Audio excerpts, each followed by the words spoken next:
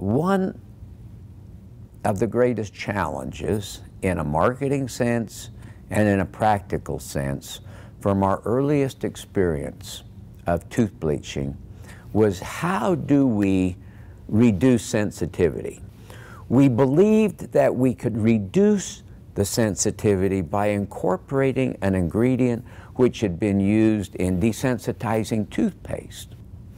By getting the potassium nitrate down within a somewhat narrow range, in tenths of a percent, we could get the same great benefit of reduced thermal sensitivity as what we had with the higher percentage, but not increase the gingival sensitivity.